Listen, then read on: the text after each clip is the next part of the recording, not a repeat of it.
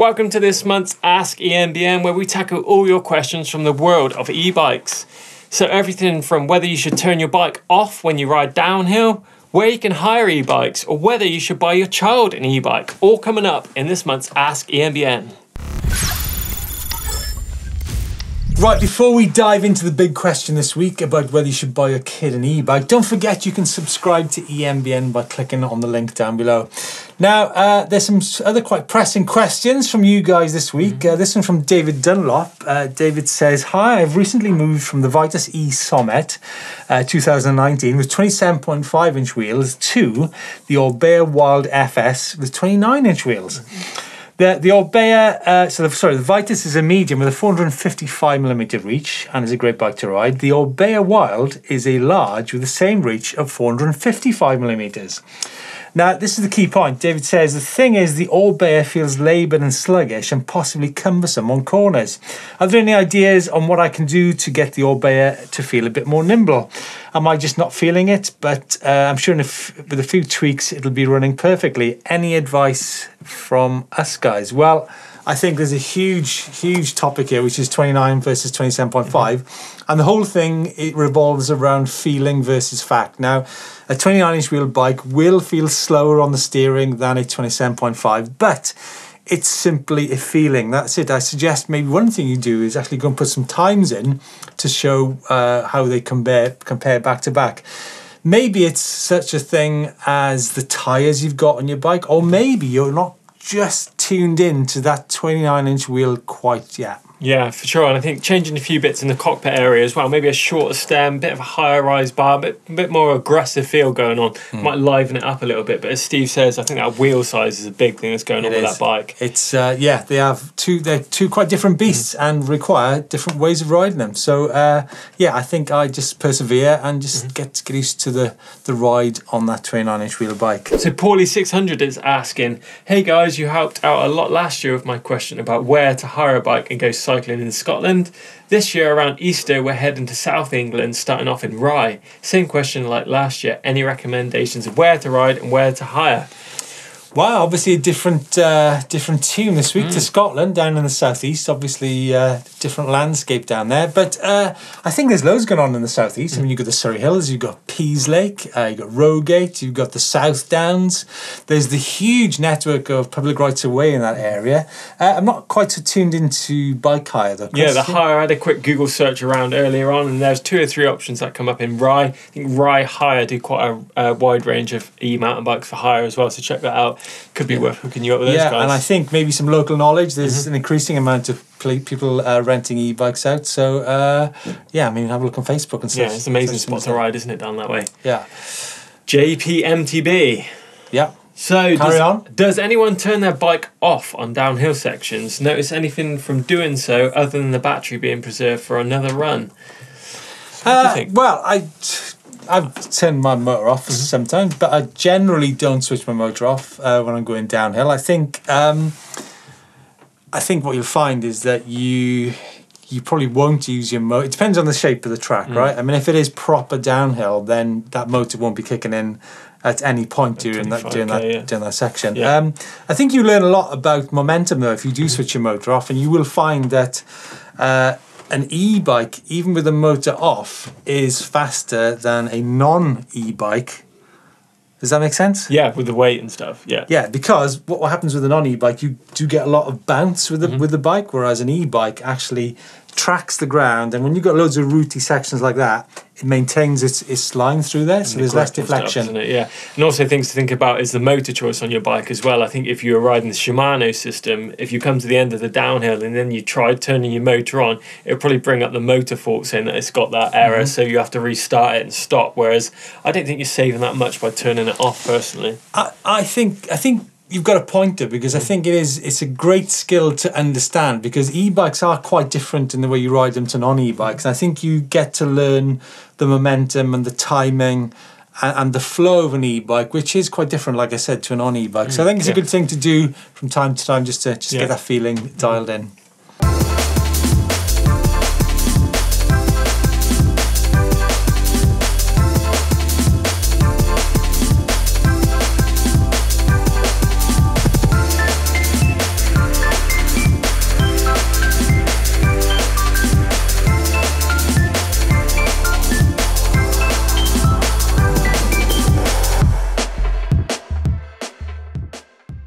Roy Patient is asking about wheel size.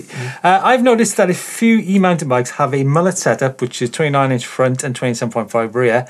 I'm thinking of upgrading my rear to a 29. What are the pros and cons of this? I'm looking at this option so I don't need to have two different tubes and tyres laying around.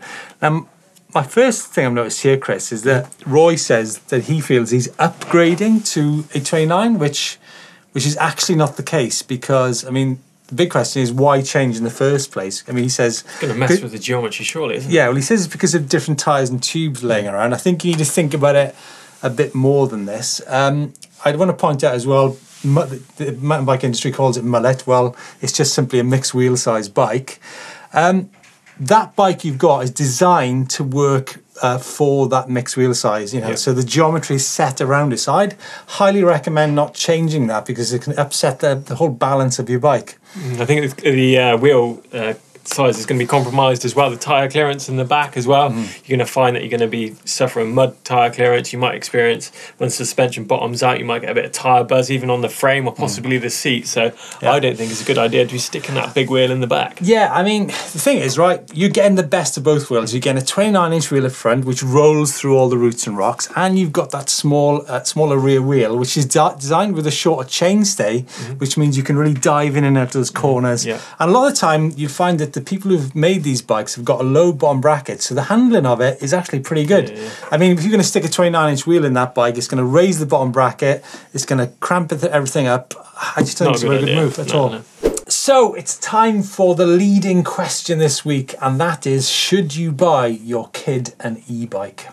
I think it's a good idea. I think when I first started mountain biking, my dad used to drag me around the woods, up hills and things, and I was like dreading it, you know, climbing up these big hills behind my dad, who was super fit. He was way stronger than me.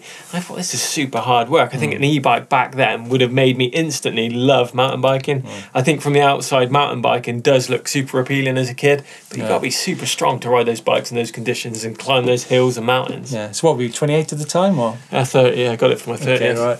I think Chris is right. I mean, hills and mountains are a huge barrier to the sport, and I think if it came down to a matter of your kid being inside playing games, watching TV, or getting out into the hills, I think anybody would choose the latter, right? Yeah, and I think another thing to think about is the skills that you actually learn, the amount of time you ride on an e-bike on the trails compared to a standard bike. You know, say for instance, if you go to a bike park on a standard mountain bike, you might do 5 or 6 runs as a kid on a big, you know, loop. But an e-mountain bike, you might ride that loop 15, 20 times. So the amount of time you're actually spending on your bike and learning bike skills is 3 times as much. It's a huge question though. It really is a monumental question. There's so many angles to this, isn't there, really? I mean, we could spend all day talking about it. I mean, it was quite interesting that Rob Warner, who's the sort of voice behind World Cup Downhill, he actually bought his son Fred an e-bike recently, and he basically rides across the fields to school on it every day, and it's totally transformed his life. Yeah, I think another thing to think about obviously is the age of the kid that's riding an e-bike. Here in the UK, you've got to be 14 or over to legally ride it on the road. I know some people don't adhere to that, and it varies as to where you are all over the world. So yeah, lots to think about for sure. But yeah, I mean, if you want to get your child out of the house, enjoying the countryside, getting some bike skills, I think it's a great thing. You know, maybe your child in years to come will swap back to an on-e-bike, but at least it gets them out in the dirt and the learning mud, those skills. and the countryside's great. For sure. The Grim Reaper says, is 2020 the year to buy an e-mountain bike, or should we wait another year or two to allow the technology to grow and the prices to drop? I think if you think like that, I think you're going to be waiting a long time. I think now is the time to get out there and purchase that e-mountain bike, grab it by the horns and get out there on the trails. Grab it by the horns. Yeah, I pretty much think the same. I mean, there's 2 things to that, though. One is the technology and one is the prices. I mean, there's a bit of a misconception amongst people that e-mountain bikes are expensive. Yes, I think they can be. I mean, mountain bikes are expensive, but I think if you look around, there's definitely there's definitely a good variety in the prices of the models on the market.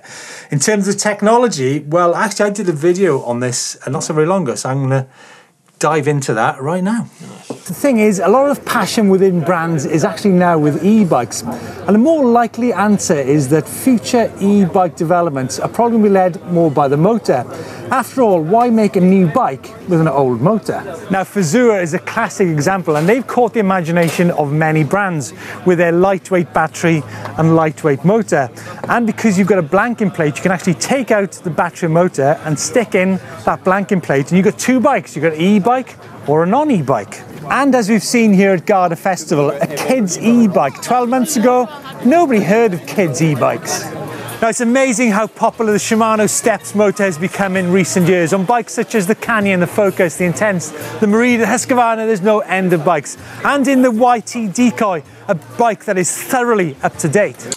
Right, we've got a question coming in from Mr. Japanamaniac. He's saying, I've got a question. I've got a spare Specialized Turbo Levo 700 watt-hour battery. A spare? So that's one of those huge ones, yeah. But there isn't a proper sized backpack out there to carry it in. Is there a perfect backpack big enough that I can use without placing it vertically in the backpack?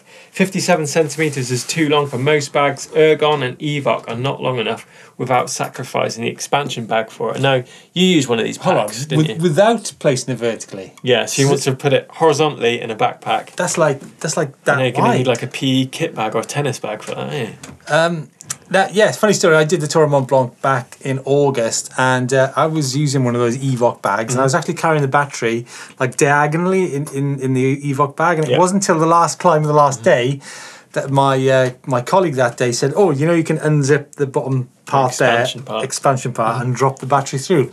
And not only that, you can actually use the harness for the battery, which is actually quite important on a bag. Yeah, I think there could possibly be some of the backpacks that the battery will fit in, but I think if you are riding with a spare battery in your backpack, you definitely don't want to crash with that in there. One, it could crack or explode or leak, or you could break your back if you fall on some rocks. It's got to be vertically, Chris, right? Yeah, you're not going to ride with that horizontally in your backpack. I mean, you're going to be catching trees. Wider than your handlebars. Whoa, it's like, well, what is it? Yeah, I guess it is. Yeah. I think you're dead right. Vertical is the only way to go. Yeah, and that Evoc bag is the only one on the market that it will fit in without compromising catching on your helmet. So that is the only route to go down, I'm afraid. And that's it for this month's Ask EMBN. Please do let us know your thoughts and comments on the whole business of buying your kid an e-mountain bike. After all, it is the dilemma for some people, and obviously there is a lot of peer pressure involved, plus of course that range of prices on the types of bike available. Yeah, and don't forget, if you guys want to get involved and have got any questions you want to ask us here at eMBN, drop us a comment in the comments box below, hashtag Ask EMBN, and your question could be you on next month's show. Give us a thumbs up if you've enjoyed it. Don't forget to hit the globe in the middle to subscribe to eMBN, and don't forget to follow us on social media too.